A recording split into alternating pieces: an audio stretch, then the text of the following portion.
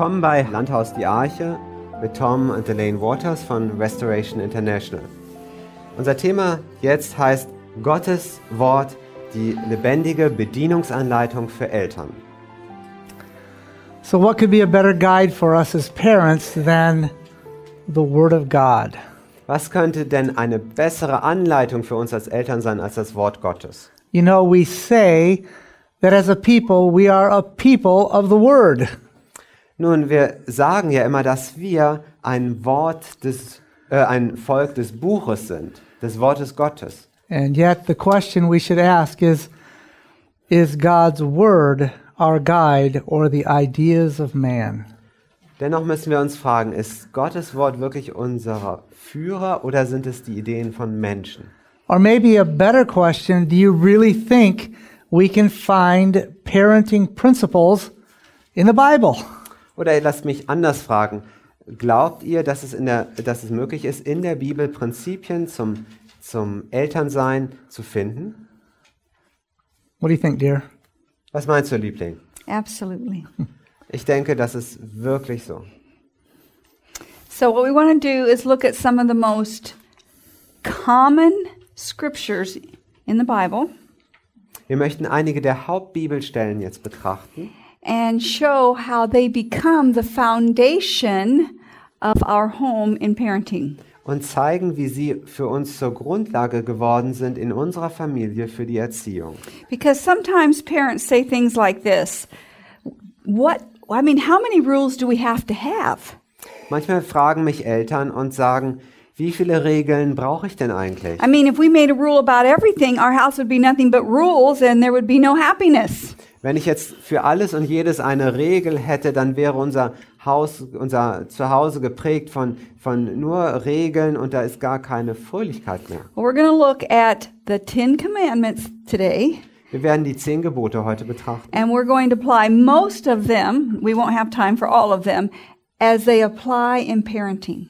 Und wir werden einige von ihnen, nicht alle, untersuchen und schauen, was sie für eine Beziehung haben zum Elternsein und zum Erziehen. Simply, the 10 Commandments become the foundation or the rules of our home. Die 10 Gebote sind in der Tat und wahrhaftig die Regel, das Fundament unserer Familie geworden. The same law that God gave for His people is the same law that we have in our family. Und das gleiche Gesetz, was Gott seinem Volk gegeben hat, ist das gleiche Gesetz, was auch wir in unserer Familie But haben. oftentimes we just rehearse it or recite it, Aber oftmals zitieren wir das and we don't connect it with real life. und wir verbinden es nicht mit unserem wirklichen Leben. So today we want to connect it with real life as it pertains to raising children. Heute möchten wir das mit dem wirklichen And all of Leben us. verbinden in Bezug auf Erziehung und eigentlich auf unser ganzes Leben. So we want to take the first commandment we're going to look at is Exodus 20, verse 3. Das erste Gebot, was wir anschauen wollen, finden wir in 2. Mose 20, Vers 3. Thou shalt have no other gods before me. Du sollst keine anderen Götter neben mir haben. You see, as Alane just mentioned, we often have difficulty connecting the theory of the Bible with practice of everyday life. Wie Elaine gerade gesagt hat, wir haben oftmals so Schwierigkeiten, die Theorie der Bibel anzuwenden auf unser tägliches Leben. Because it's easy to say, well, we don't have any other gods before us, not like they did back in the Old Testament time. Es scheint ja ganz No einfach idols. heute zu sagen, wir haben natürlich keine anderen Götter außer Gott. Es ist ja nicht wie zu alttestamentlicher Zeit. So, how do we make this practical? Aber wie wird es trotzdem praktisch für uns? Is the Ten Commandment law practical today? Sind die 10 Gebote heute praktisch? Absolutely.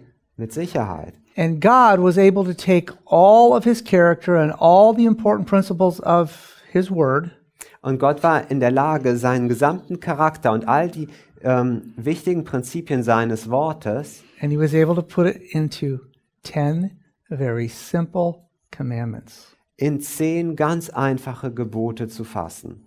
So, what can we get out of this? Nun, was können wir daraus schlussfolgern? So, since we don't have graven images in our home, what might some of the idols be in our home? Nachdem wir ja zu Hause keine Götzenbilder im eigentlichen Sinne haben, was könnten einige dieser Götzen sein, die wir zu Hause What haben? about for us as parents or for our children? Für uns als Eltern oder für die Kinder? What do you think? Was meint ihr? Okay, television might be an idol, taking up too much time. Das Fernsehen könnte so ein Götze sein, weil es Zeit wegnimmt, zu viel Zeit. Anything else? Andere Sachen. Internet, money, work, those are all things I heard. Internet, Geld, Arbeit. Okay.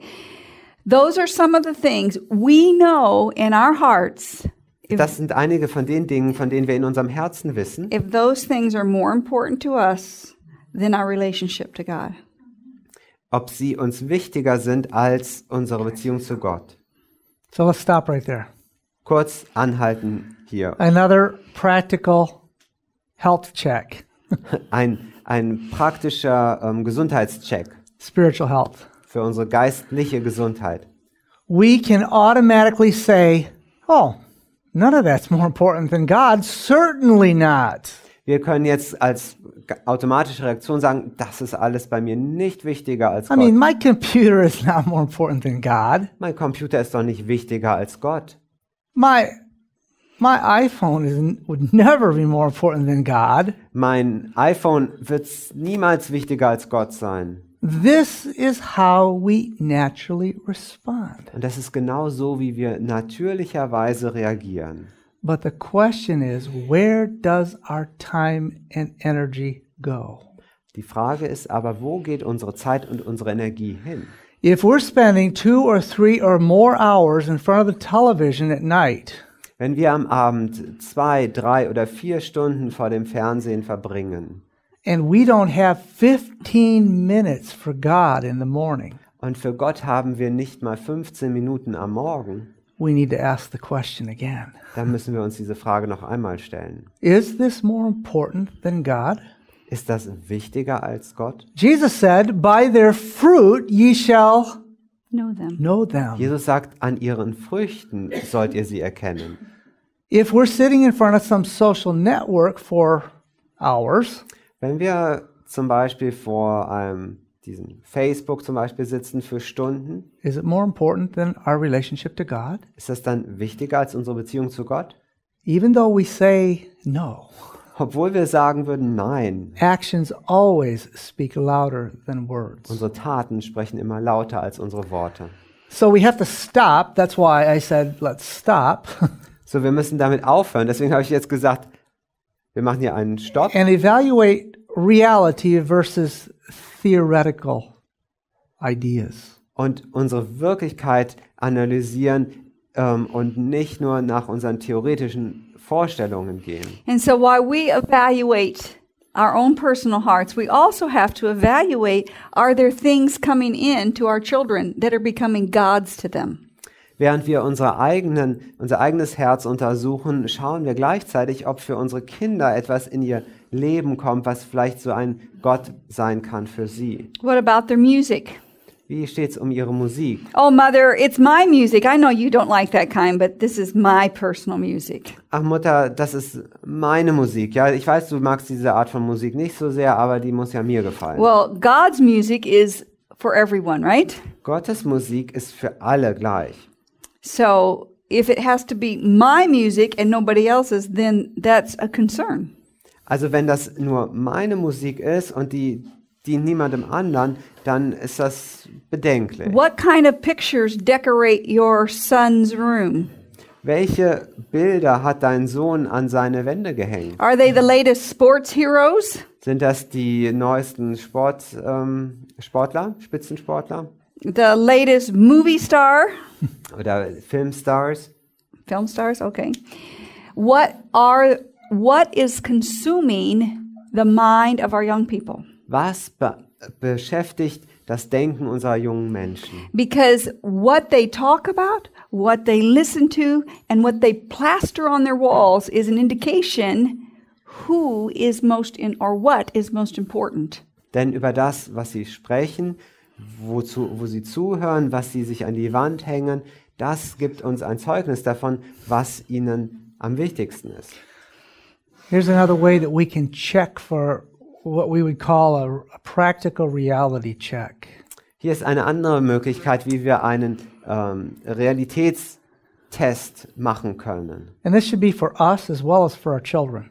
Sowohl für uns wie auch für unsere Kinder. But since we're talking about it in the context of parenting, Aber da wir jetzt im Zusammenhang von Erziehung sprechen, so we should be able to say to our child, wir sollten in der Lage sein, zu unserem Kind zu sagen, so that music isn't really that important to you, right?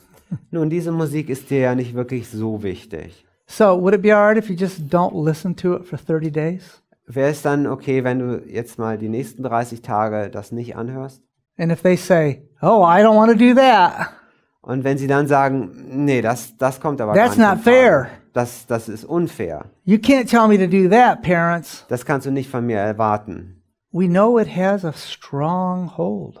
Dann erkennen wir, dass das einen sehr großen Einfluss und sie fest im Griff hat. If they say, that's okay, if that's what you feel is appropriate for me now, I'm happy to do that. Und wenn sie aber sagen, ja, das ist kein Problem für mich, das ist in Ordnung, können wir so machen. Or if dear wife says to husband, Oder wenn die liebe Frau zum Mann sagt, I know you don't really think that TV's an idol, but could we just shut it off for the next 30 days? und sagt, Liebling, ich weiß, für dich ist das Fernsehen ja kein Götze oder Idol. Wäre das in Ordnung, wenn wir den mal die nächsten 30 Tage abschalten? Well, that's a little bit extreme, dear. Na, jetzt wird aber nicht extrem, mein Liebling. What we're attached to tells us about how we serve other gods. Das, was uns, an das wir uns gebunden haben, sagt uns etwas darüber aus, wie wir anderen Göttern dienen. And it's better that we find it out now than too late. Und es ist besser, wenn wir das jetzt rausfinden, als wenn es zu spät ist. And it's better that we are willing to help each other as parents so we can set a proper example for our children. Und es ist gut, wenn wir damit anfangen, uns gegenseitig als Eltern zu helfen, sodass wir dann unseren Kindern ein gutes Beispiel sind. So we want to move on to another commandment here and see how that has effect in the family. Wir gehen weiter zu einem weiteren Gebot und schauen, welchen Einfluss das auf die We're going to Familie be hat. looking at verse 7 of Exodus chapter 20. Vers 7 von 2. Mose 20. And it says, Thou shalt not take the name of the Lord thy God in vain. Du sollst den Namen deines Gottes nicht missbrauchen. Now, really, we interpret that as we shouldn't curse, right? Für gewöhnlich verstehen wir das immer so, dass wir nicht fluchen sollten. It's much more than that. Aber es ist viel mehr als das. How we speak is a direct, if we claim to be Christians, how we speak is a direct reflection on whether we are Christ-like or not Christ-like. Wenn wir als Christen sprechen, dann ist, wie wir sprechen, eine direkte Widerspiegeln davon, ob wir Christus ähnlich sind oder nicht. You know, honey, when you speak disrespectfully to me, you are taking God's name in vain. Das heißt, wenn ich sage, Liebling, du sprichst ohne Respekt gegenüber mir, dann benutzt du sozusagen den Namen Gottes ohne nachzudenken oder du missbrauchst den Namen Gottes. When we as parents raise our voice in anger and frustration to our children, we are taking the name of God in vain. Wenn wir als Eltern unsere Stimme erheben und laut werden gegenüber unseren Kindern, dann missbrauchen wir den Namen Gottes. So every communication we have in our home is we speak as if we're speaking to Christ and for Christ. Jede Kommunikation, die wir zu Hause haben, ist, als ob wir für Christus sprechen oder sozusagen, als ob Christus durch uns spricht. If I can just spin off of what my wife just said. Lass mich das noch ein bisschen weiterführen, was meine Frau gerade gesagt hat. When we're speaking to our children, it's not necessarily that we're speaking to Christ. Also wenn wir zu unseren Kindern sprechen, dann sprechen wir nicht notwendigerweise zu Christus. But the idea is that we're aware that Christ is who we profess to be following. That's right. Aber wir nehmen ja für uns in Anspruch, dass wir Christus nachfolgen. When we take the name of Christian, Wenn wir den Namen Christen annehmen, it means that we are professing to be followers of the Lord Jesus. dann heißt das, dass wir bekennen und bezeugen, dass wir Nachfolger des Herrn Jesus sind. And so, if we're holding that name as our profession and we're living a completely different experience, is that taking his name in vain? Wenn wir also diesen Namen auf uns nehmen und tragen und dann uns aber ganz anders verhalten, könnte das nicht auch so ein Missbrauchen des Namens Gottes sein? We've all done it. Und wir alle haben das sicherlich schon gemacht. I'm not asking if we've all done it. I'm saying we've all done it. Ich stelle es gar nicht zur Frage, sondern ich stelle fest, wir haben das alle gemacht. And if we're going to stop doing it, Und wenn wir damit aufhören werden, we have to become aware that we have been doing it. dann müssen wir uns darüber im Klaren sein, dass wir es vorher so gemacht haben. It's too easy for us to set our standard based on what other people shouldn't do. Es ist so einfach, wenn wir uns nur aus dem definieren und unseren Standard nach dem festlegen, was andere Leute nicht tun sollten. Or as Alane said, we don't say God's name in a swearing, cursing way. Oder was Elaine gesagt hat, wir gebrauchen den Namen Gottes natürlich nicht, um damit zu fluchen. But that's not the level that God expects from us as Christians. Aber das ist nicht das Niveau, was Gott von uns erwartet. What this does for our children is it helps them understand Christianity in all of life. Was Gott von uns erwartet, ist, dass wir unseren Kindern helfen, Christentum zu verstehen in allen Bereichen des Not Lebens. just as connected to religion one day a week. Nicht einfach nur in Bezug auf Religion, die einmal in der Woche an einem Tag Since the stattfindet. commandments are the embodiment of the character of Christ, Und nachdem die Gebote die Verkörperung des Charakters Jesu sind, then as we practicalize the commandments, wenn wir jetzt die Gebote praktisch machen bring them into real daily life, und sie ins tägliche Leben bringen, then our children begin to understand how Christianity pervades their whole experience. dann verstehen unsere Kinder, wie das Christentum das ganze tägliche Leben, unsere ganze Erfahrung durchdringt. So rather than having a lot of rules of what we can't say and what we can't do, Also anstelle dessen, dass wir viele Regeln aufstellen, was wir sagen können, was wir nicht sagen können, was wir tun, was nicht tun, we simply say, are the words we're speaking, are the actions we are doing representing Christ? sagen wir stellen uns nur die Frage, repräsentieren die Worte, die wir sagen und die Handlungen, die wir tun, repräsentieren sie Christus? If it's not, we don't have to make a new rule. This is the rule. This is the foundation of the choices that we want to make in our home.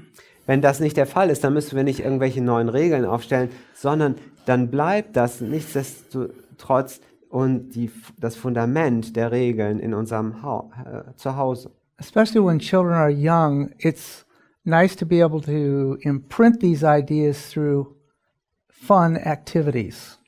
Besonders wenn die Kinder noch jung sind, macht es Freude, diese Ideen und Konzepte durch Aktivitäten aufzubauen und in sie hineinzusenken, die Spaß machen. Something that's visible and that you can measure. Etwas, was sichtbar ist und was man messen kann. So when we want our words to be spoken in a more Christ-like way, Wenn wir zum Beispiel möchten, dass wir mehr Christus-ähnlich miteinander sprechen, we were talking about it in family worship, und wir haben darüber zum Beispiel in der Familienandacht and we gesprochen, decided that we would have a little jar that we would keep for money. und dann haben wir zum Beispiel in der Familienandacht entschieden, dass wir so ein kleines Glas nehmen, wo wir Geld reinstecken. It was like a little penalty jar. So eine Bestrafungskasse sozusagen. So that if we were speaking in an unchrist-like way, So wenn also jemand in einer nicht christlichen Art und Weise spricht, we would put some coins in there. dann würde diese Person, fined. the very person would put that coin Yeah. in there. Dann würde diese Person da eine Münze reinwerfen. Now, we all participated, not just the children. Also wir alle haben daran teilgenommen.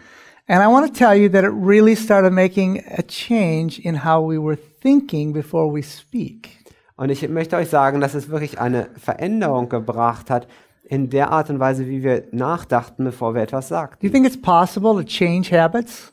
Glaubt ihr, dass es möglich ist, Gewohnheiten zu verändern? It is possible, and it's very necessary sometimes. Es ist möglich und es ist manchmal auch sehr notwendig. And so we did this simple little exercise for how long? 2 or 3 weeks. Yeah, 2 or 3 weeks. So, wir haben diese kleine, einfache Übung für 2 oder 3 Wochen And I gemacht. want to tell you that it made a lasting impact in our home. Und ich möchte euch sagen, dass es in der Tat einen bleibenden Einfluss hatte auf unsere Familie. And then at the end, we took the money for a special little mission project.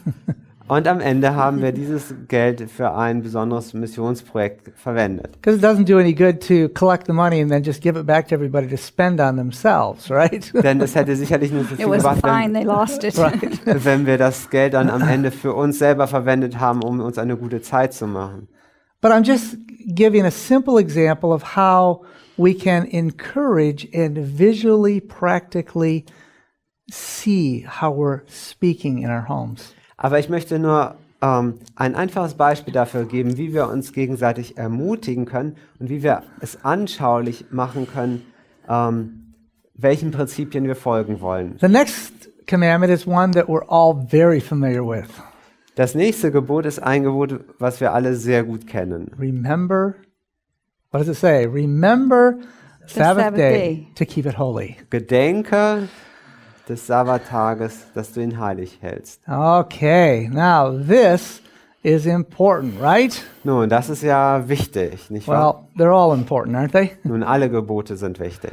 But how are we helping our children understand the meaning of that? Wie helfen wir jetzt unseren Kindern, die Bedeutung davon zu verstehen? Now, I came from a generation where you couldn't do anything.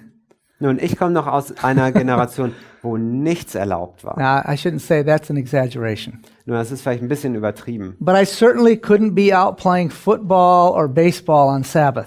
Aber Fußball spielen oder Baseball spielen am Sabbat, das ging nicht. Now we live, by contrast, in a generation where you can do anything. Jetzt leben wir im Kontrast dazu in einer Generation, wo du am Sabbat alles machen And kannst. that's another little bit of an exaggeration. Das ist vielleicht auch ein bisschen But the übertrieben. point is, we've swung the pendulum from one end to the other. Aber der Punkt ist doch, dass das Pendel von der einen Seite komplett zur anderen ausgeschlagen ist. Jesus, by his example, always tried to show us the middle of the road. Jesus in seinem Beispiel hat immer versucht, uns die Mitte des Weges zu To zeigen. get out of the ditches. Also aus dem Straßengraben rauszubleiben. We need to help our children understand the true meaning of the Sabbath. Wir müssen unseren Kindern helfen zu verstehen, was die wirkliche Bedeutung des Sabbats ist. So how are we going to do that? Wie machen wir das? And when does it start? Und wann fangen wir damit an? Well, it starts at sundown Friday night, right? Nun, er fängt an bei Sonnenuntergang am Freitagabend, nicht wahr? So when does it start? Wann fängt das an? Okay, so Sunday morning. The Sabbath doesn't start Sunday morning, but the preparation There we starts go. Sunday morning. Okay, also Sonntagmorgen wird hier gesagt. Natürlich fängt der Sabbat nicht Sonntagmorgen an, aber die Vorbereitung auf den nächsten Sabbat. We certainly don't want to confuse anyone that's listening, right? Ja, wir wollen nicht, dass jetzt hier ein falscher Eindruck But if entsteht. we come up to Friday evening and it is Frantic Friday, did you follow that? Frantic. Frantic, running around and it, In a Okay, tizzy. In a also hurry, aber wenn wir scurry. am zum Freitagabend kommen und es ist so ein Freitagnachmittag gewesen, wo alle nur noch rumrennen und alles versuchen noch zu erledigen. by the way, we know the experience of this Frantic Friday. Und Okay. wir kennen diesen Freitagnachmittag sehr gut, ja, der so aussieht, so dass man noch Hurry up, alles we've only erledigt. got 5 minutes. So schnell, wir haben nur noch 5 Minuten. That's terrible. Das ist einfach schrecklich. So you just slide into the Sabbath like you're coming in to, steal a base. Also, das ist so, wie wenn man so in den Sabbat gerade noch so hineinschlittert. I used to play baseball. Sorry, anyway. Also so wie beim Baseball so auf das Ziel so reingleiten. But is that the way we want to start the Sabbath? Aber ist das die Art und Weise, wie wir den Sabbat beginnen wollen? And then we spend the 24 hours trying to explain to our children how to keep the Sabbath. Und dann verwenden wir die nächsten 24 Stunden des Sabbats darauf, unseren Kindern zu erklären, wie man den Sabbat hält. And so, as you mentioned, it starts at the beginning of the week. Nein, du hast schon recht. Es beginnt am Anfang der Woche. So that we're keeping up with life instead of piling it all up on Friday. Sodass wir von Anfang an am Leben und den Aufgaben des Lebens dranbleiben und wir nicht am Freitag so einen Berg noch haben. So plan ahead. Also Prepare ahead. plant voraus, bereitet vor. And in our family, that was something everybody participated in. Und in unserer Familie hat sich daran jeder beteiligt. And on our website, we have a Sabbath planner that will be very helpful. And I think it's actually translated into German. Auf unserer Webseite haben wir einen Sabbatplaner und ich glaube, der ist auch schon auf Deutsch übersetzt worden. And so we would talk about what we wanted to do special for Sabbath, what kind of meal we wanted to have, did we want to have guests, what would the weather be like? Also haben wir darüber gesprochen, ja, was möchten wir denn am Sabbat machen? Was unternehmen wir? Was wollen wir zu essen haben? Möchten wir jemanden einladen? Wie wird denn das Wetter? We look for planning special activities Wir haben nach besonderen Aktivitäten Ausschau gehalten, that would include everybody in the family, not just the children. wo alle in der Familie dran teilnehmen können, nicht nur die Kinder. And when Sabbath came, we came into it restful. Und als dann der Sabbat kam, dann haben wir den ganz entspannt begonnen. We didn't have extra schoolwork on Friday, we didn't have as much housework on Friday, and we didn't have as much food preparation on Friday. Am Freitag hatten wir dann nicht noch Hausaufgaben zu erledigen oder noch den ganzen Haushalt, der noch wartete oder so viel kochen. So you come in relaxed So fängst du den Sabbat Rested an, entspannt, and ready for a ausgeruht blessing. und bereit für die Segnungen. And it made a huge difference. Und es hat einen großen Unterschied gemacht. And the children look forward to Sabbath because it was the most special day of the week. Und dann freuen sich die Kinder auf den Sabbat, denn es war der besonderste Tag der Woche. And the more input they have, the more they will enjoy it. Und je mehr Anteil sie an der Vorbereitung haben, desto mehr werden sie das dann auch genießen. Now we want to talk about another commandment that's very important in raising children. Jetzt kommen wir zu einem weiteren Gebot, das sehr wichtig ist in der Kindererziehung. It says in verse 15, "Thou shalt not steal."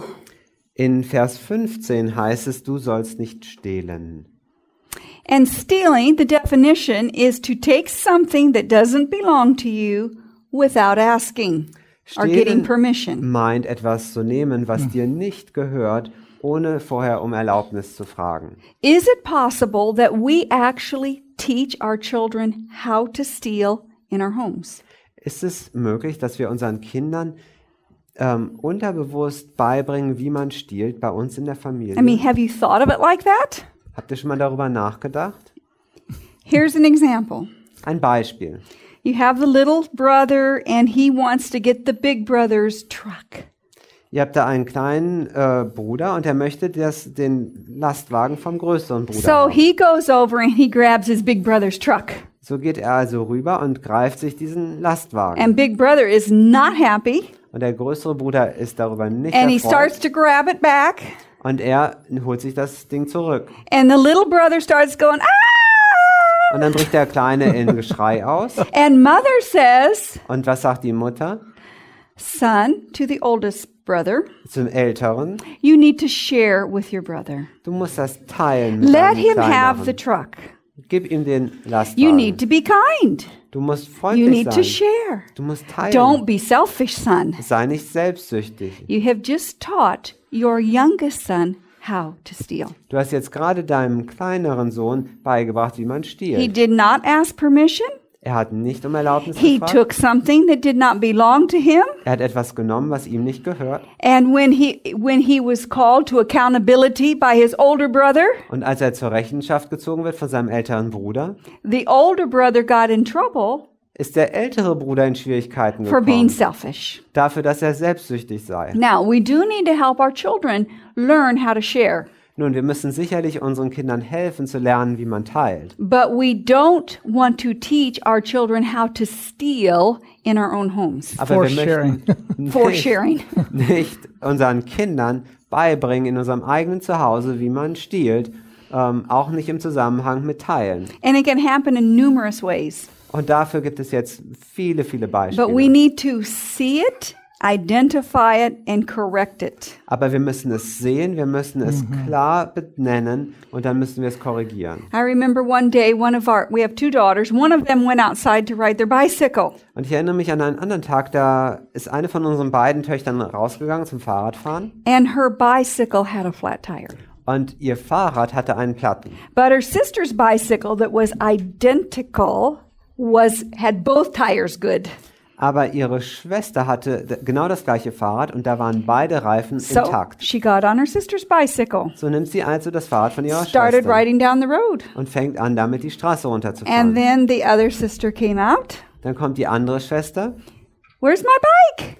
fragt sich, wo ist mein Fahrrad? This one's not my bike. Das hier ist nicht mein Fahrrad. Mother, Mama, sister took my bike. meine Schwester hat mein Fahrrad genommen.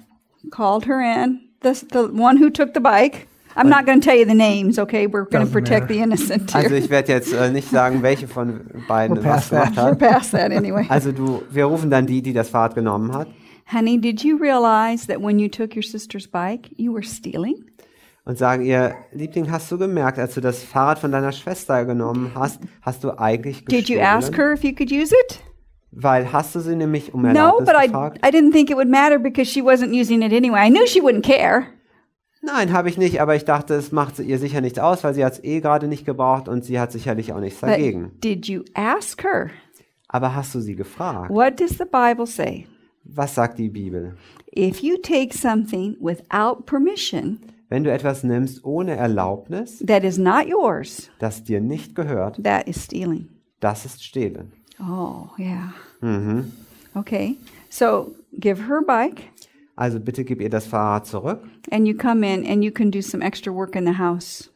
und komm rein, da ist noch etwas Arbeit für dich zu Hause. It was a little correction Also es war so eine kleine Bestrafung for breaking the boundaries or breaking the rules of home. für das Übertreten der Regeln, die bei uns zu Hause gelten. So it can happen in numerous ways. Also es kann auf ganz viele verschiedene Arten passieren. And what about allowing your children, ladies, to go dig through your purse? Und wie sieht's get aus, meine lieben Schwestern, wenn eure Kinder durch eure Handtasche gehen oder durch euer Portemonnaie? Is that right? Ist das in Ordnung? No. If they get in my purse without asking permission, Wenn sie an meine Handtasche gehen, ohne um Erlaubnis zu they're where fragen, they shouldn't be, right? And if they take money out und wenn sie Geld rausnehmen, without asking, ohne mich zu fragen, they're stealing. dann stehlen sie. So we need to look at these little ways that are common in our homes that actually are undermining the very law of God. Wir müssen also diese kleinen Vorgänge betrachten, die bei uns zu Hause ganz heutzutage gar nicht mehr getan werden oder passieren und müssen schauen, ob sie nicht das Gesetz Gottes unterwandern. We had an incident on an airplane recently Kürzlich ist uns was im Flugzeug passiert. that illustrates where this leads, Das veranschaulicht, wo das hinführt. because it seems like such little things that. Weil das scheinen ja When so they're little Kleinigkeiten zu sein, mit kleinen Kindern auch noch. So we were sitting in the seats with, there was 3 on this side of the aisle and 3 on this side of the aisle on the airplane. So, in dem Flugzeug gab es 3 Sitze auf der linken Seite des Mittelgangs und 3 auf der rechten. And a couple rows forward, there was a mother desperately dealing with an unruly child. Einige Reihen vor uns ist eine four, Mutter, die 3, 4. verzweifelt versucht, mit einem ungezogenen Kind fertig zu Yeah, werden. probably 3 or 4 years old. Etwa 3 oder 4 Jahre alt. The mother was desperate, Die Mutter war total verzweifelt. very embarrassed, Es war ihr unglaublich peinlich. went through 2 bags of toys, Hatte schon 2 Taschen mit Spielzeug ausprobiert an dem Kind, couldn't get the child to settle down. aber hat das Kind nicht zur Ruhe bringen können. Finally, the seatbelt sign came off, the light went off. Schließlich geht das Licht an, dass man die The Sicherheitsgurte child's going schließt. up and down the aisles of the airplane, 3 or 4 years old. Und das Kind rennt gerade hoch und runter durch den Mittelgang. Mother- Das ganze Flugzeug. Hands off. Die Mutter macht schon gar nichts mehr. So, next thing, this child comes in our row, Als nächstes rennt dieses Kind in unsere Reihe crawls hinein, under the seat of the lady who is sitting by the window seat, krabbelt unter den Sitz von der Dame, die am Fenster sitzt, gets the lady's purse, nimmt die Geldbörse von der Frau, unzips it, öffnet sie, is digging inside of her purse, kramt in der Handtasche rum and the lady comes to reality. You know, she was kind of just drifting a little bit.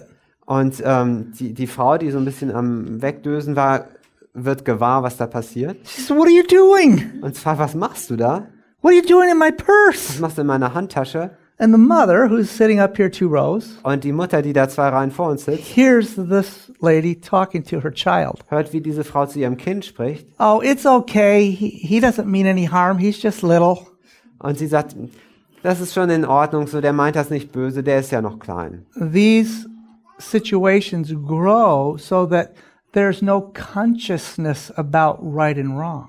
Diese Situationen, die wachsen und kommen zu dem Punkt, wo man kein Bewusstsein So mehr that hat für You richtig can und falsch. end up having someone come to visit your home, Also kann das passieren, dass eines Tages kommt jemand zu dir nach and Hause. we've had it happen more than a few times, Und das ist uns mehr als ein paar Mal passiert, that you find out that the child is missing, dass du plötzlich merkst, das Kind ist Visiting verschwunden. the child. visiting child is Also missing. das Kind, was zu Besuch ist, ist plötzlich Parents don't verschwunden. know anything about it Die Eltern haben keine Ahnung, wo es ist, because it's not an unusual occurrence. denn für sie ist das gar nichts And Außergewöhnliches. so one of us goes on a search, Und dann geht einer von uns beiden auf die and we find Suche. the child digging through drawers.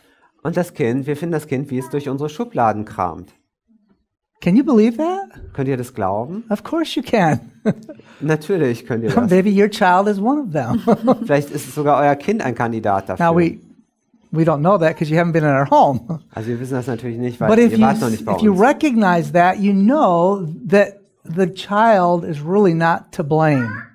Aber wenn uns die Situation bewusst wird, dann wissen wir auch, dass das Kind eigentlich dafür keine Schuld hat. It's often that the child, when we try to correct and guide the child, Es ist oft so, dass das Kind, wenn wir versuchen, es zu korrigieren, they throw such a fit. You understand that word? Temper tantrum?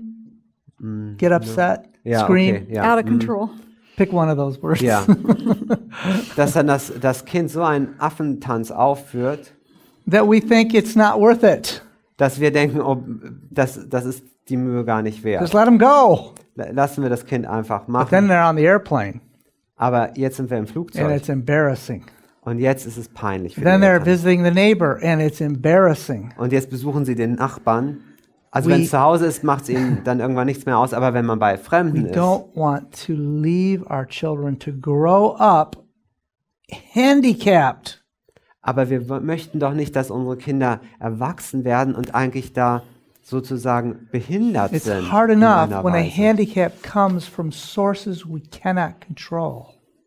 Es ist schlimm genug, wenn eine Behinderung kommt aus Quellen, die wir nicht kontrollieren können. It's much worse when the handicap comes because parents are afraid to teach these basic principles. Aber es ist viel schlimmer, wenn ein Kind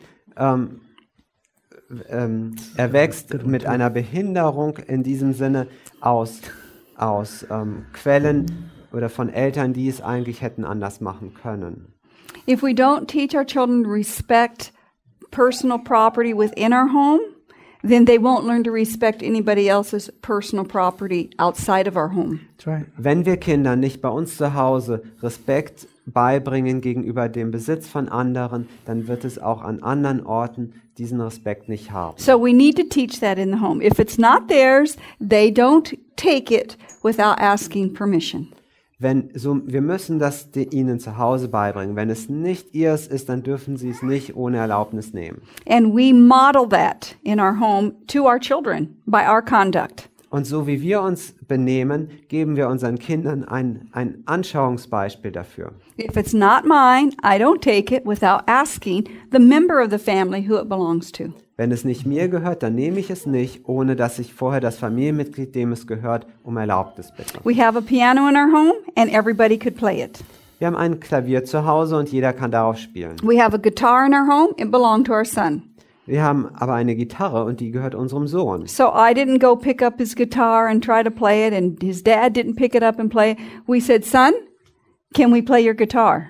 Also ich gehe nicht hin, nehme die Gitarre und spiele da drauf und auch mein Mann tut das nicht, sondern wir gehen zu unserem Sohn und fragen, dürfen wir die Gitarre nehmen? It's his guitar, Es ist seine Gitarre And we show our respect to him by asking permission to use it. Und es ist seine Gitarre und wir zeigen unseren Respekt dafür, indem wir um Erlaubnis bitten, wenn wir sie gebrauchen If we wollen. take something of our children's that isn't ours without asking, then we are going to model for them the same. Wenn wir etwas nehmen, was unseren Kindern gehört, ohne dass wir sie vorher fragen, dann geben wir ihnen ein Beispiel, es genauso zu tun. Okay, let's look at another one of those parameter or laws of our home. Schauen wir uns ein weiteres dieser Gebote an, die unser Heim regieren. Now, we're not necessarily doing the commandments in the order they come, but we are touching on most of them here today. Wir gehen jetzt nicht durch jedes einzelne Gebot in der Reihenfolge durch, sondern wir möchten einige rausgreifen. This one says in chapter 20 and verse 16, "Thou shalt not bear false witness." In 2. Mose 20, 16 heißt es, du sollst kein Falschzeugnis What does reden. that mean, to bear false witness? Was bedeutet das, ein falsches Zeugnis zu reden? To tell an untruth, right? To tell a lie. Eine Unwahrheit sagen. How do we deal with that? Wie gehen wir damit um? Sometimes we actually allow our children to lie in order to not have to deal with misconduct. Manchmal erlauben wir sogar unseren Kindern zu lügen, damit wir uns nicht mit falschem Benehmen beschäftigen müssen. In other words, we hear what they have to say, and because we don't want to find out the truth, we just stop right there. Mit anderen Worten, es gibt Situationen, da wollen wir gar nicht hören, was sie sagen. Wir wollen die Wahrheit gar nicht hören, damit wir uns nicht danach darum kümmern müssen. So we really need to find out what happens by asking questions. Wir müssen also wirklich herausfinden, was passiert ist, indem wir Fragen stellen. Son, tell me what you just did with Emily's toy. Sohn, sag mir, was du gerade gemacht hast mit der Spielsache von Emily. Well, Allison said that we should do this, and then he starts talking about what Allison said. Und dann sagt er, Allison hat gesagt, wir sollten das und das tun, und dann spricht er über Allison. Son, I didn't ask you what Allison said. I asked you what you were doing. Und dann sage ich, mein Sohn, ich habe dich gar nicht gefragt, was Allison gemacht hat, sondern was du gemacht hast. Because if we ask our child a question and they said, my sister said, then we're helping them to avoid being honest with the truth. Denn wenn wir zulassen, dass wenn wir eine Frage stellen und dann spricht unser Kind über das, was jemand anderes getan hat, dann bringen wir ihm bei, wie man um die Wahrheit herum redet. We want our children to be clear with what they did, Wir möchten, dass unsere Kinder take klar sind mit dem, responsibility for what they did, was sie getan haben, and dass not sie blame somebody else for what they did. Verantwortung übernehmen und dass sie nicht jemand anderen die Schuld geben für etwas, was sie selber getan haben. Here's a very common way that we teach our children to lie that we don't mean to. Hier ist ein weiterer sehr allgemeiner Weg, wie wir unseren Kindern beibringen zu lügen, wo sie es eigentlich nicht tun sollten. So the phone rings, Das Telefon klingelt. and your daughter picks up the phone. Eure Tochter hebt ab. Mommy, it's Aunt Matilda. Mami, Tante Mathilda ist am Telefon. Oh, Aunt Matilda again. I get so sick of her calling. Oh, jetzt Tante Mathilda, ich kann sie nicht mehr hören. Das macht mich krank. Hi, Aunt Matilda, how are you? Hallo Tante Mathilda, wie geht's denn? So nice to hear from So you. nett, dass du anrufst. Oh, really? Oh ja, wirklich? Well, I've got to go now. It's really great of you to call. Oh, ich muss leider gehen, aber es ist super, dass Okay. du anrufst. Talk to you soon. Ja, hör Bye-bye. dich bald wieder. Oh, she drives me crazy. Oh, die Frau macht mich verrückt. That woman bugs me. Diese Frau, die treibt mich in den Wahnsinn. Okay. What if we just taught our child? Wenn wir unseren Kindern so lehren, We have just told our child how we really feel about Aunt Matilda. wir haben gerade unserem Kind gesagt, wie wir wirklich über Tante Then Mathilda we have fühlen. told Aunt Matilda exactly the opposite about how we feel about her. Und dann haben wir Tante Mathilda genau das Gegenteil von So, dem gesagt, was we wir lie to vorher our gesagt haben. children Also entweder lügen wir unsere Kinder an and we lie to our Aunt Matilda. und wir haben auch Tante Mathilda angelogen. And that's the example we give.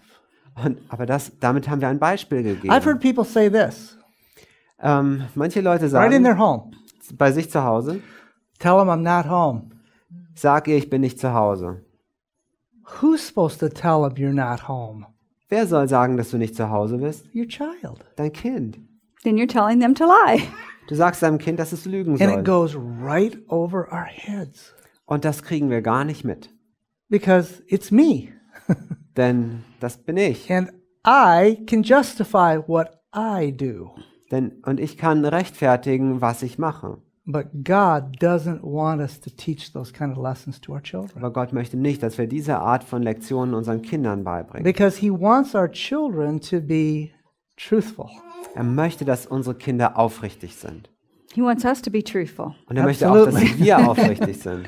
So it begins with us, doesn't it, parents? Es fängt doch mit uns an, nicht wahr? And you can apply this to so many areas of life. Du kannst das auf so viele Bereiche des Lebens anwenden. Here's another classic example. Anderes klassisches Beispiel. Honey, did you get your math lesson done? Liebling, hast du schon Mathe-Hausaufgaben gemacht? I think so. Ich denke schon. Now, did they answer my question? Haben Sie die Frage beantwortet? I asked a yes and no question, right? Ich habe ja eine Ja- oder Nein-Frage Do you gestellt. think my child knows if they got the math lesson done? Meint ihr, dass mein Kind weiß, ob es Of course die they know. Mathe-Aufgaben gemacht hat oder nicht? So when we get those kind of answers, Natürlich weiß es genau, was es gemacht hat. Und wenn wir solche Antworten it bekommen, calls for investigation. dann ruft das nach Untersuchung. Either they did or they didn't. Entweder haben sie es gemacht oder nicht. And if they didn't, they don't want to say, no, I didn't do it. Wenn sie es nicht gemacht haben, dann möchten sie nicht sagen, dass sie es nicht So gemacht haben. they say, I think so. Deswegen sagen sie, ich denke, ich habe es I gemacht. can't remember. Aber ich weiß nicht mehr so genau. I'm not sure. Ich bin mir nicht sicher. We've heard them all. Wir haben das alles gehört. It's a yes and no question. Es ist aber eine Ja- Honey. und Nein-Frage. Are you really not remembering? Liebling, kannst du dich wirklich nicht erinnern? Challenge. Question. Also- Don't accept those Nebulous. nebulous, untruthful answers. That's right. Also fordere das Kind heraus, frag nach. Akzeptiere nicht diese nebulösen Antworten. Remember, we always want to tell the truth. Did you do your math lesson? Erinnere dich daran, wir möchten immer die Wahrheit sagen. Hast du deine Matheaufgaben gemacht? No, Mother, I didn't finish all the problems. Nein, ich habe nicht alle Aufgaben gelöst. Okay, then just sit back down at your desk and finish the math lesson. Ja, dann setz dich einfach wieder an deinen Schreibtisch und mach's zu And Ende. honey, next time I ask you if you've done something, I want the full truth the first time. Und Liebling, wenn ich dich nächstes Mal wieder etwas frage, dann möchte ich die gesamte Wahrheit haben, und zwar beim ersten Mal. So we need to be aware of how our human nature loves to avoid the truth when it might be something not pleasant to ourselves. Wir müssen uns im Klaren darüber sein, wie unsere Natur immer versuchen wird, die Wahrheit zu umgehen, wenn sie uns nicht angenehm ist. Most of the time. Okay, the last one we saved for the best one for parenting, okay? So, das Beste haben wir bis zum Schluss aufbewahrt. Honor thy father and thy mother. Das ist das Beste für Eltern, nämlich Ehre Vater und Commandment number Mutter. 5. 5. Gebot. The one commandment with promise. Das einzige Gebot, auf dem eine Verheißung Isn't that liegt. exciting? Ist das nicht aufregend? That thy days may be long upon the land which thy God hath given thee. Auf dass du lange lebest in dem Land, das der Herr, dein Gott, dir gegeben hat. This is a promise into the new earth. Isn't that beautiful? Das ist eine Verheißung, die sich erstreckt What a bis auf promise. die neue Erde. Was für eine What an Verheißung. important commandment. Und was für ein wichtiges And Gebot. what a foundation we need to lay as parents. Und was für eine Grundlage müssen wir hier legen als Eltern. Helping our children to learn how to honor us. Unseren Kindern helfen, zu lernen, uns zu ehren. These examples that we just shared with you are things that undo the honor towards parents. Diese Beispiele, die wir gerade mit euch besprochen haben, helfen dabei, das Ehren der Eltern zunichte zu Because machen. our children pick up more of what we do and how we live than how we talk. Unsere Kinder lernen mehr von dem, was wir leben und was wir tun, als von dem, was wir sagen. But nonetheless, the promise is and the commandment is for children to honor their father and their mother. Aber nichtsdestoweniger ist diese Verheißung und das Gebot für Does it still Kinder, apply today? dass sie Vater und Mutter ehren sollen. Gilt das auch heute noch? It's an everlasting law. Everlasting. Es ist ein Okay? ewiges Gebot. That means it's going on through eternity. Okay. Es geht bis durch die Ewigkeit. Now, one of the things that happens in the culture and society we live in is a question like this. Was bei uns heute in der Gesellschaft passiert, ist folgende Frage.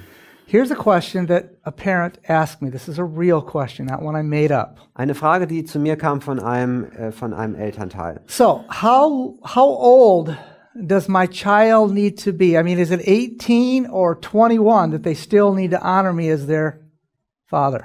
Die Frage war, bis zu welchem Alter müssen meine Kinder mich ehren? Bis 18 oder bis 21?